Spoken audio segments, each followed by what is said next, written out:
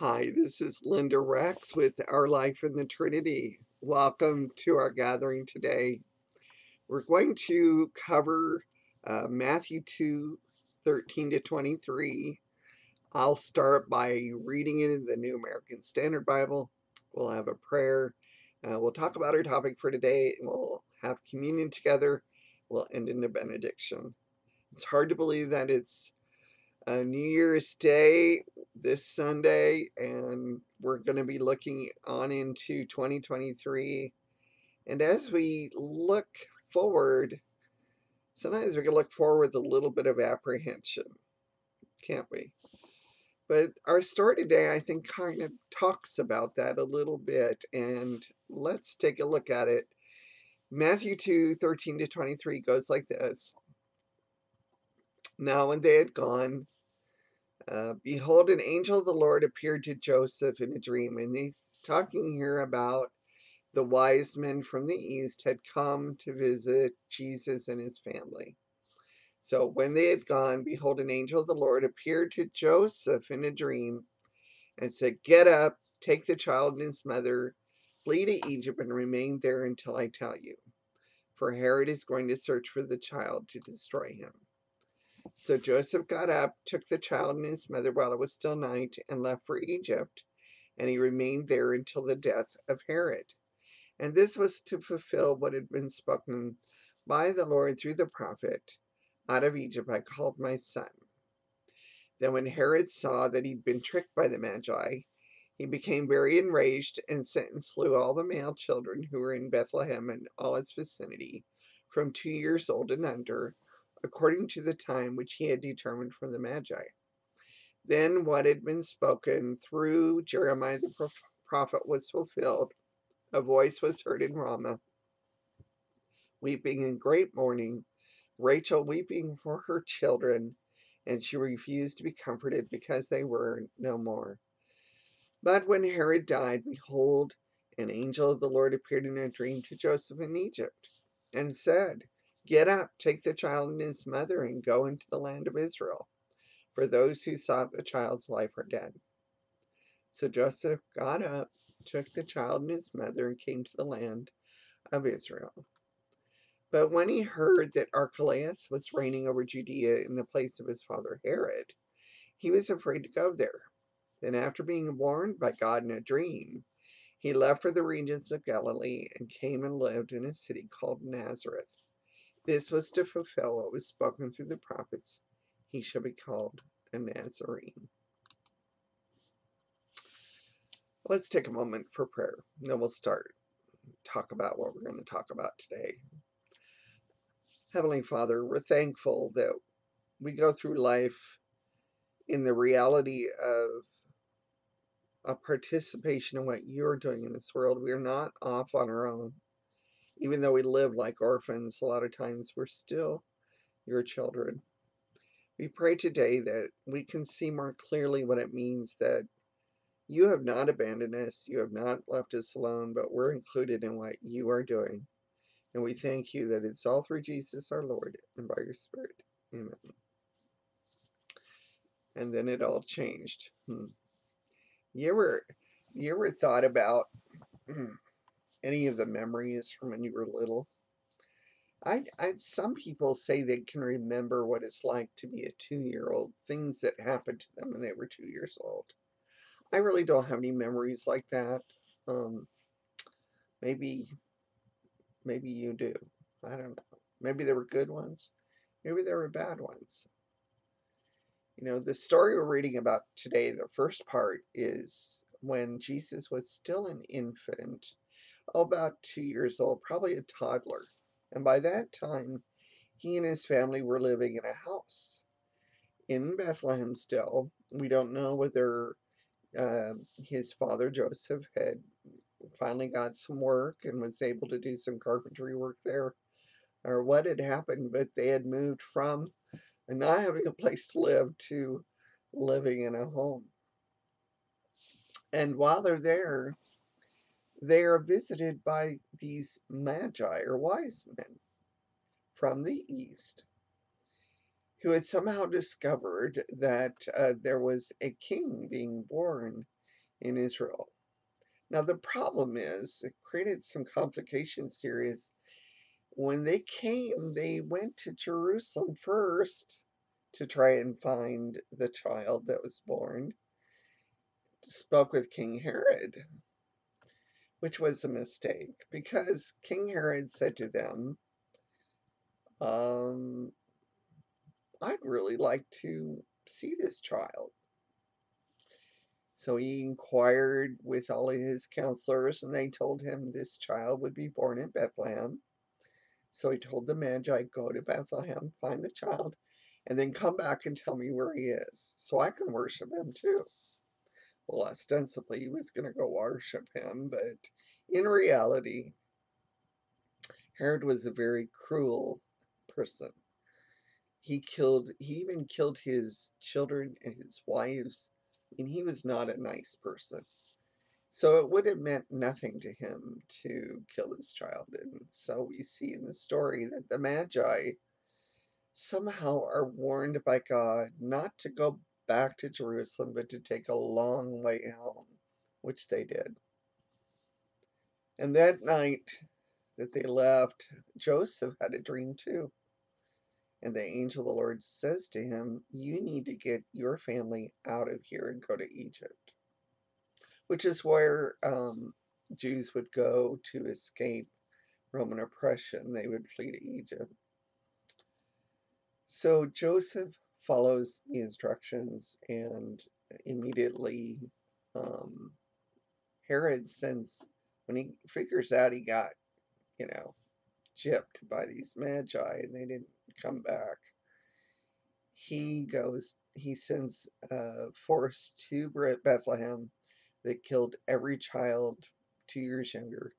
Can you imagine if you were living there and you had a little child, innocent children, just murdered, massacred, because King Herod was terrified about someone maybe possibly taking his power away from him. And I don't know, Joseph and Mary are in Egypt, and can you imagine how they felt when they heard the stories that came out of Bethlehem from their friends and so on, of what happened after they left. But Joseph is interesting in this story, that Joseph has pretty much adopted Jesus. He's become a father to this child. And he drops everything to keep him safe. Amazing. He just drops everything. He goes to Egypt. He suffers personal loss in order to care for Jesus. And then we see these random events happening. But these random events are not just random. They're fulfillment of Scripture. God knew what was going to happen to his son, Jesus. He knew that it was possible for a king like Herod to massacre all the children in a small town simply because one of them could possibly be the Messiah. So, God gives us as human beings freedom to choose. And our choices often create complications for us, difficulties for us, suffering for others, complications for others.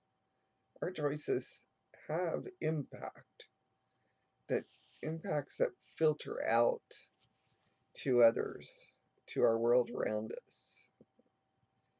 So we don't make choices in a vacuum. They always impact someone somewhere, somehow, and us.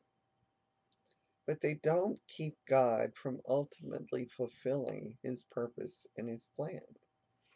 God had a plan with regards to Jesus, and nothing was going to get in the way of him fulfilling what needed to be fulfilled. Our poor choices, they create a lot of issues for us, but not for God. He's got it. The massacre of those infants, tragic, sad, sick, but very unfortunately human. Seems to be that's the kind of stuff we do to ourselves and each other. But it was simply a foretaste of what Jesus was going to experience on the cross. These young people, infants, participated in Christ's own shedding of blood on the cross. And the good news is, in Christ, in his resurrection, each child rises again. There's hope in the midst of this tragic story. But he allows them to be a part of God's story. You know, the reality is, as human beings, that tears, sadness, grief, suffering, terror, horror are all a part of our story. A good story, one that captures our imagination, keeps our attention, has tension between good and evil, between light and darkness. And in our story, as a part of God's story, what brings us joy, peace, and hope in the middle of the darkness where evil stands against good is simply the incarnation of Jesus Christ. The fact that God comes into the midst of our darkness, our brokenness, our weakness, our sin, our shame. He comes into the middle of all this, takes on our human flesh. Not as some great, powerful leader, some glorious, majestic Roman Caesar. No, he comes as an infant, a child, a toddler, an innocent human who needs to be protected by his parents and cared for by his parents. How interesting that God, who is greater than all, humbles himself to this place so that once and for all he can eradicate evil from our human flesh. So we see Jesus throughout his human life here on earth. He is step by step forging into our humanity our ability and capacity for our desire for a right relationship with God and other people. He forges this within us, a new nature, a new way of being. Praise God. He aligns our broken, sinful human flesh with God's purposes and God's plans, what God wants done and how he wants things to be. He gets involved in that. That is what matters most to him. And the thing is, we need to remember, stuff happens. This world's a messy place. It's a horrible place sometimes. But no matter how dark things get in our world, Jesus brings light. The parasitic efforts of evil, and that's all they are. They only feed on what is good. They wouldn't exist if there wasn't good to feed upon. They're parasitic, and they will ultimately fail. We know the end of the story, and it is promised us in the resurrection. Throughout his human life in the incarnation of Christ, and we're still in the Christmas season. There's 12 days from Christmas Eve, Christmas Day, 12 days. Those 12 days we're still in the Christmas season, and we're considering the incarnation, God in human flesh. And during Jesus' life as a human being, he experienced the crucifixion of his flesh in more ways than just simply on the cross. Constantly, he was having to deal with his flesh and the pulls of the flesh and what it meant to be a person in human flesh living among other human persons. You know, in this story, we see where Jesus became the one who lived when others died. He became the one who escaped while others suffered. How many of us have had to have that experience? You think of our noble soldiers who go into war and they intend to do the right thing, but then they end up being the only one who comes home, and how they have to deal with that. It's hard. It's hard to see others die when they think, I should have been that person, not them. It's hard. See, Jesus went there. He experienced that too. That was something he had to live with, the reality that those innocent children, it should have been me, but it wasn't, was it? To fulfill God's purpose and plan. You know, even though Jesus went through all these things, though, he at the same time, he's the one in whom every person suffers and dies and lives again. He is our incarnation, our life, our death, and our resurrection.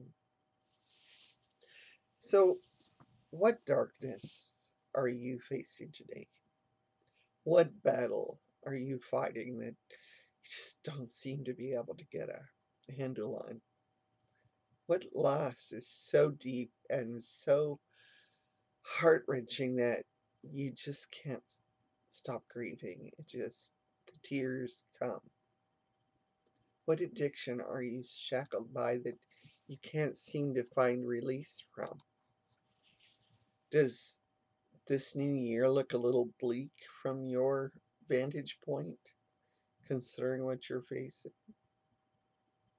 Whatever your story is, and it has significance because it's your story and it's a part of God's story. And remember, our story it is caught up in God's story, and God's story is so much greater, and it includes every one of us. And it's not over till God says it's over. When God says it's over, it's over. And so death, even death is not the end of the story anymore because of Christ, because of the incarnation, because Jesus comes, God in human flesh, takes our human flesh on, lives our life, dies our death, and rises again. It's not over till God says it over. It's over. And he says death is not even the end. In some ways, it's the beginning. Now, only God can do that, right? That's pretty cool. That is why, even though we have these struggles, even though we are faced with darkness and evil and everything seems to be going wrong, there is still hope, peace, joy in Christ. We're held in the midst of God's love and His grace. We are forgiven. We're accepted. We're beloved, even though it doesn't seem like we are beloved. We are included in the midst of Jesus' own relationship with the Father and the Spirit. That is our joy, and that is our peace, and that is our hope. It's Christ in us, the hope of glory. All because he's that little 2-year-old toddler running around in Bethlehem who all of a sudden has to go to Egypt.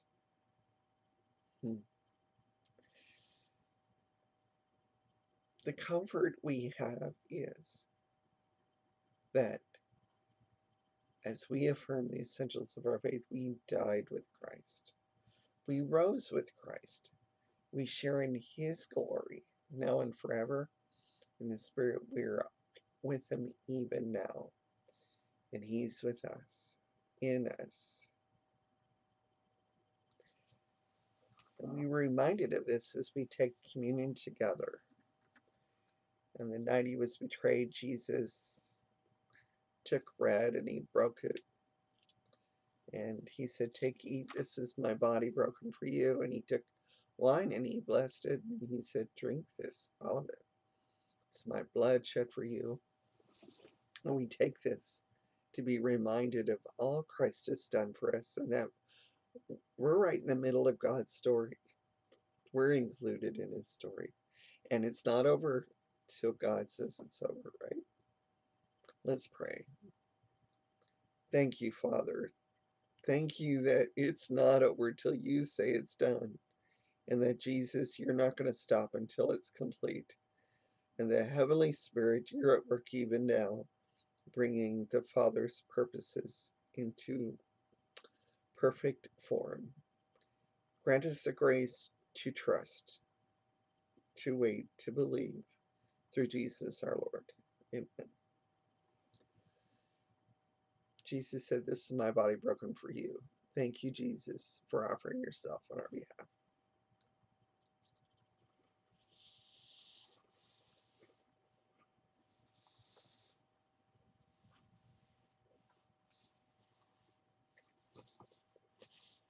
And Jesus also offered cup of the covenant. Thank you, Jesus.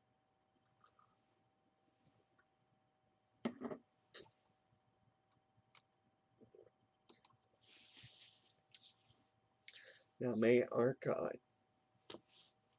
for whom and through whom everything exists, and the Lord Jesus Christ, who shared in our humanity and shares with it, and shares in it even now, yes, by his Spirit, bless you, keep you, make his face shine on you, give you his peace. May God be with you throughout this new year.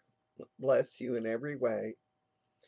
And I hope to see you again here in Our Life in the Trinity. God bless you.